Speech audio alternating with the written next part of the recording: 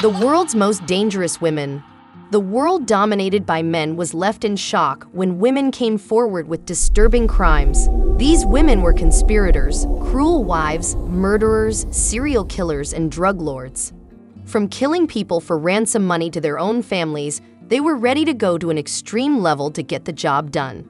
Even after years, their notorious and brutal records are enough to frighten anyone. So here I am bringing you the list of the world's most dangerous women. 5. Delphine LaLaurie. Delphine LaLaurie was a prominent and wealthy socialite in New Orleans. In the 80s, it was common to enslave people. LaLaurie hated her slaves and would often curse them for being lazy and incompetent. Just a single mistake, and LaLaurie would punish them with her whip. Once, her slave was combing her hair when she caught a snag. This enraged LaLaurie, and she punished her to the point the slave went conscious, and other slaves had to interfere to save her life. This came to the attention of the authorities, and after investigation, LaLaurie was forced to give up 9 slaves, although they were returned by relatives later on. What do you think? Did she apologize to her slaves? To find out, click on the like and subscribe button, because we will reveal the most dangerous and cruel woman in the world at the end of the video. Even her daughters received beatings from her for attempting to feed the slaves. In 1834, a fire broke out in the kitchen of her home. Authorities found a suicidal slave chained to the stove, deciding she'd instead take her own life than being taken to the uppermost room to be punished. When people broke open the door to the slave quarters, they found 7 mutilated slaves, still alive, all suspended from their necks with limbs that appeared to have been stretched. People got angry and destroyed everything in the house. The mutilated slaves were taken to jail, where over 4,000 people visited to bear witness to their sufferings. Bodies were also uncovered in the backyard. LaLaurie fled to Paris, where she later died. 4. Jessica Edesamwen, Voodoo. Jessica Edesamwen is one of the most dangerous women in Europe who even the police failed to seize. She is a member of a criminal network from Nigeria, operating in all the major cities in France. A human smuggler who uses a form of witchcraft known as juju to force young Nigerian girls into prostitution. Jessica kidnapped girls from 17 to 38 from Nigeria and provided them to every major city. They housed the girls in terrible conditions, charging them exorbitant rents. Jessica would torture them and keep them hungry until they would agree to give up. The young Nigerian girls had to pay a debt of 50,000 to 60,000 euros each. They were then entrusted to an older woman who was supervising them and collecting the money. She would also pressure their family not to let the police know that the girl is kidnapped or used for prostitution, or else they would kill the victims. The girls would make $100 to $50,000, which she would send back to Nigeria through an informal payment system known as Hala.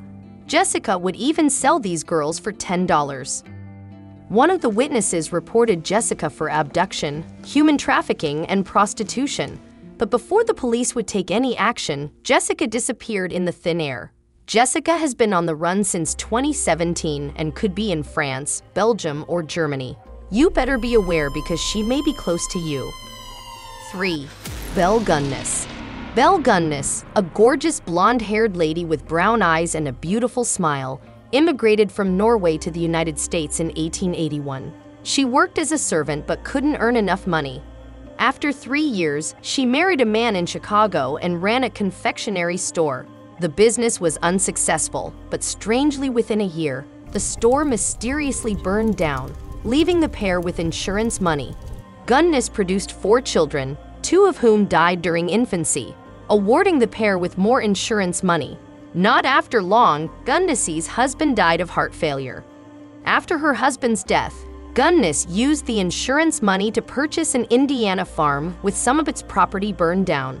She remarried, but once again, her husband and 2 daughters died. The insurance money became the wealth she was long waiting for. The greed was becoming unbearable, so she desired more. She would find wealthy men through a lovelorn column of the newspaper. They came to her bearing gifts and money. People around her began to notice her becoming more prosperous. There was always a new man entering her dwelling.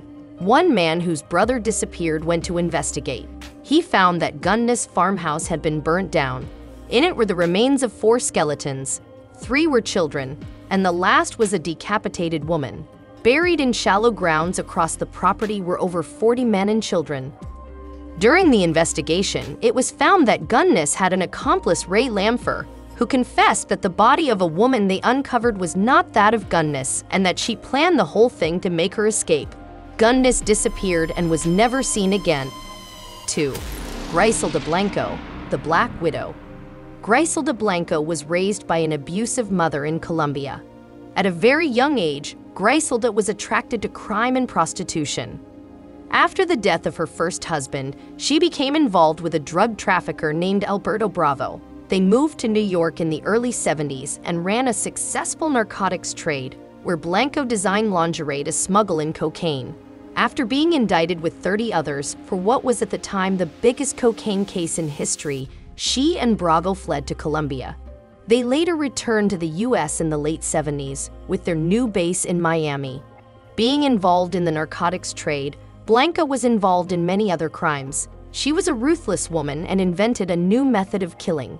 She was notorious for her drive-by shootings by motorcycle. She was fearless and brutal and was the one who orchestrated the Dade County shopping mall massacre, where 4 people were killed. She didn't even forgive her partner Alberto Bravo when both got into an argument. She brought her gun out and shot him, including his 6 bodyguards. Blanco would kill children and begin a bisexual, would conduct female stripping parties, where she would sometimes execute the strippers afterward for her pleasure. What do you think would have happened to her? Did she survive or get killed? Stay tuned to know that. As time passed, Blanco knew that she had enemies around her, so she moved to California. It wasn't difficult for her to move to different countries as she was now a millionaire. She was arrested in 1985 and deported to Colombia in 2004, where one of her enemies finally got their revenge. Ironically, in 2012, she was killed while walking out of a butcher shop by a motorcycle drive-by shooting. 1. Natalia Bakhshievi.